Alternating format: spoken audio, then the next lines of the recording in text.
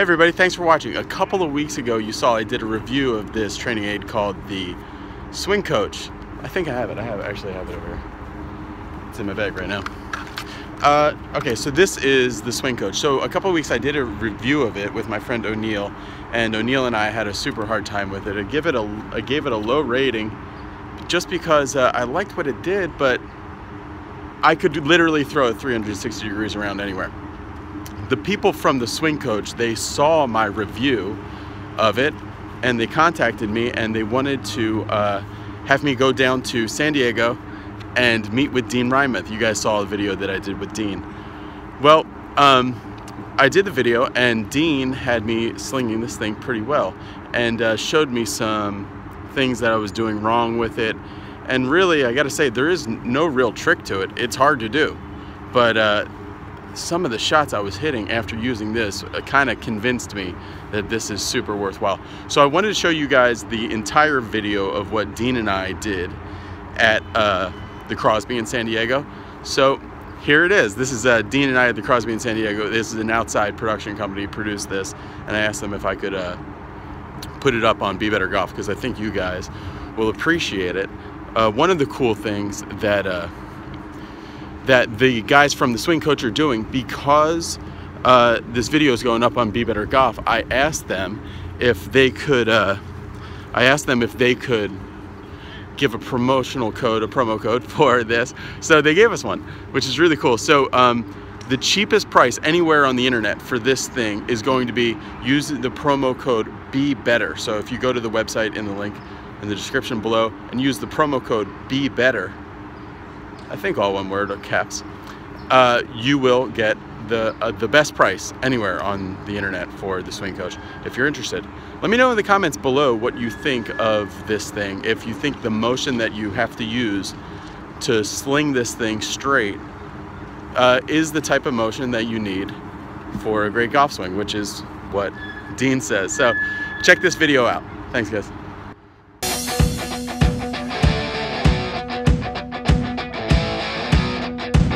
All right, Dean, so you were over there watching and you saw me hit a couple iron shots and you saw me swing the Swing Coach. The iron shots were good, results-wise. The Swing Coach was pretty wild. What am I doing? Right. So this is where, when you tested it, this is where that went off, because Yes. the Swing Coach is based on pure physics of inertia. In other words, it's the equation for distance, mass times velocity. Well, this is only a velocity tool. It's not a mass tool because there's no compression, right? Yeah, there's no hit. So when you get a real club, you get what we call false positive.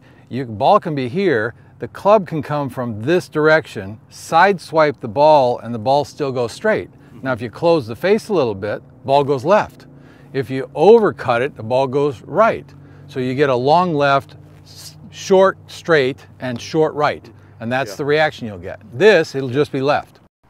The first time I used this, I was on the range, about 50 people, very popular range. And I swung it, and it looks like a driver, so I'm like, this is gonna be 110 miles an hour of man right here, just swinging this thing. And it went up in the air and behind me and landed about a foot from a guy. And everybody turned and looked. Then I went back to the directions. It's so hard for me to have the discipline. That's the problem. So watch what I'm going to do. I'm going to use this as the guide. The club should track back on the line a little bit, starts inside like this. As it comes down, it's going to come back down inside at maximum acceleration point, which is here. It's back on line, and then it goes forward and slightly left. But what is the difference between that swing and this one? I go back here, I come back to go left. Now from this position, I'm going to go left that way. Oh yeah. So what's the difference? Well, the difference is you never came from the inside here. You were down the line and then that way. Exactly. It wasn't inside to inside, it was just outside. Correct. Yeah. So if I do that with this and I go left, that's where yours went.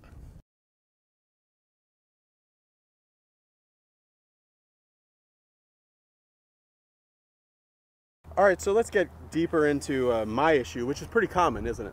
Yes, and of course everybody wants to fix my problem. Yeah. They don't care about your problem. I want to care about my problem, right? That's right. So that's what your job is to fix their problem. So you have to know more about how this works to help them. Okay. At the same time, it's going to help you. So go ahead and get set up. Let's do it. All right, so I put the ball in. I have no spacer in here. Correct. Now, if I was standing here and you just went straight forward with your swing to the finish, would I be in your way? Yes, you would. Why?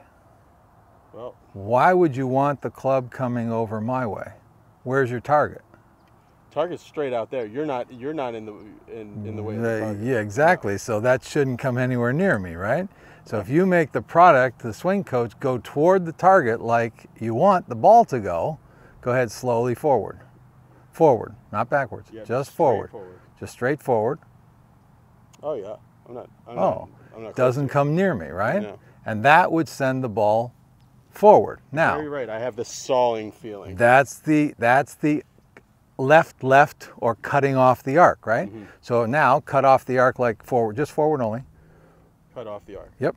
Now you're going my way, right? Yes. So where's the ball going? Where it always goes, 45 degrees left. Over there. Yeah. Exactly.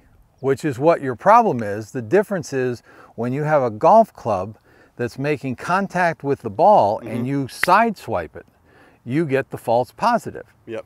If you were to hit a ball like this and it went straight, it's going to be at least 15 to 20% short of what it should be compared to that. Well, now you're talking about something that's really exciting, which is not only will it go straighter more often, more distance too. Exactly. Cool. Because you have to remember, there's always two factors. There's speed or velocity and mass.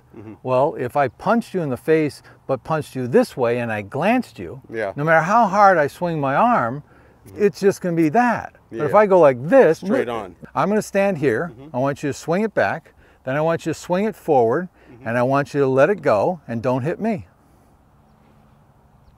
Yeah, now do it faster. Oh boy, Dean.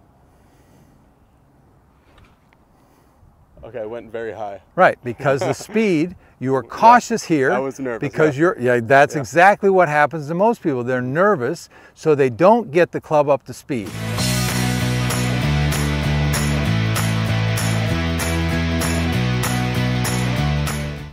Let's look at the next thing you're doing wrong. Okay. Which is maybe over acceleration? Well, yeah, when I watched you guys on the YouTube channel, what was happening is the ball was doing what? Exactly. So I want you to make a swing that you would kind of anticipate would hit it as far as you could hit it with that. Take this and swing as fast as you want. Swing as fast as I want. Yep. All right, crew, get ready for this. Right. Now, you notice it went behind me, right? Yes. So if you heard the whoosh, where was the loudest whoosh? Say about here. It's actually up about there, which is what sent the ball down this way. Because that cradle's only designed to hit 75 miles an hour where? Bottom of the arc. So if you take the bottom of the arc at 75 and you reach 75 here in the first quarter of your downswing, ball's going to come out down there. If you reach it here in the second part of the downswing, it'll come out here. If you reach it here, it'll go that way. And if you start reaching it on this side in any one of those quadrants, it's going to start going to the left.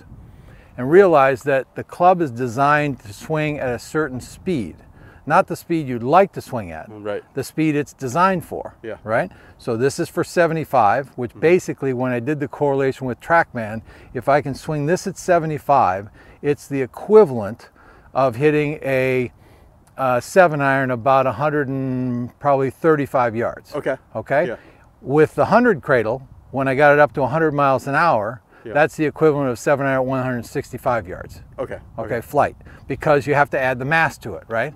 So you take the velocity, which is what TrackMan showed me with this, and there was no compression. So all we were doing is taking the velocity, seeing how far the ball carried in the air, and then we did a correlation backwards. That's really cool. All right. So now we're going to do it again. Pretend that I'm standing next to you and get it to 75 miles an hour here. So you can't hit me over here. Yep. So I'm going to be...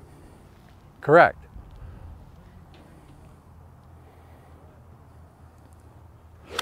See how it went straight? That was good, Dean. So the third thing that happens when you swing is that when you start to release it, you flip it a little bit. You fling, exactly, Yeah. which is why at a high rate of speed, it's going to hit the ground really here. Yeah. But when you're working with other people and they're not swinging that fast, we'd call it casting. Yeah. So casting, you'll see the ball kind of scurry out low and to the right out here. If it's really bad or it's a real force speed, it's going to come out so early, Yeah. it'll bounce back here. But if you cast it versus let it release more gradually, that ball's going to go off in that direction there. So I got the spacer in here. Right, we did that for a reason because it's easy for people who are using wedge shots and chip shots. When they get down at the bottom, they're moving slower, but then they feel like they're not going to get it there, and they'll flip it. Okay, so you get a flipper, and that flipper's the ball's going to scurry out this way. So what do you want me to do with this one, Dean? What now that Just go ahead and flip one a little bit.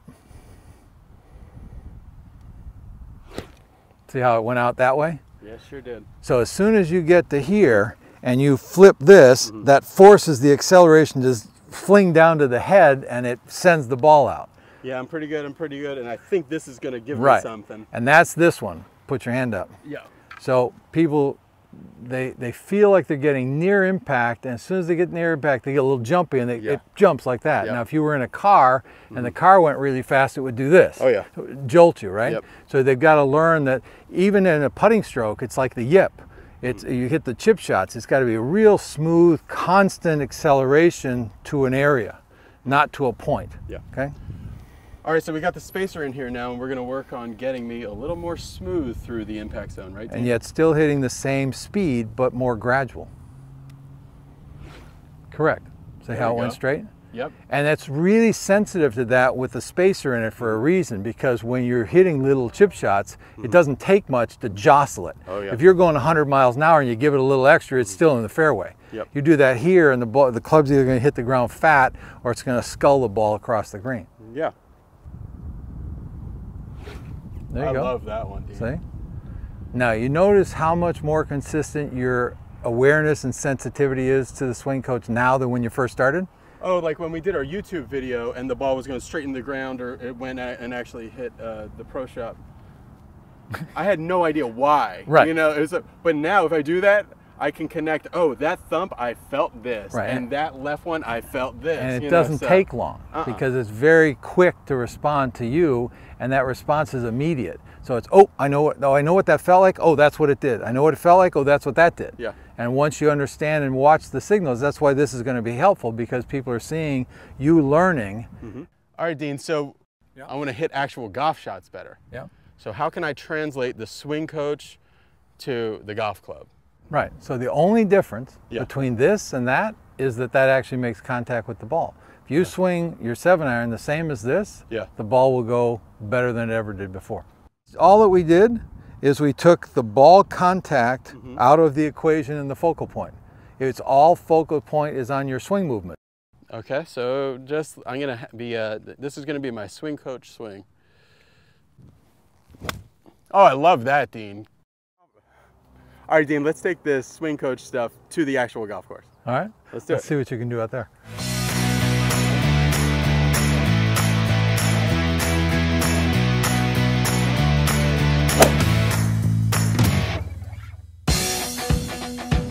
How'd that swing look? Nice, I like that one. Much smoother than it was before, and a much better acceleration.